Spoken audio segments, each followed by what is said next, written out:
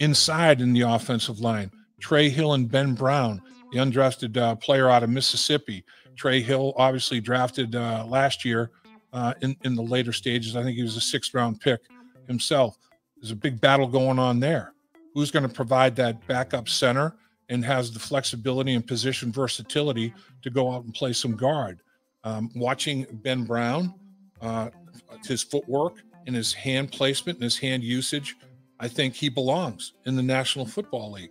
Now, he hasn't put on any pads or a helmet yet, hasn't been tested in that regard like Isaiah Prince, Deontay Smith, Trey Hill, all the others have. And the other thing is, how good a learner is he? Is he a quick study, or is it going to take him a little bit of time? So you got Ben Brown is totally new to his teammates and to the coaching staff.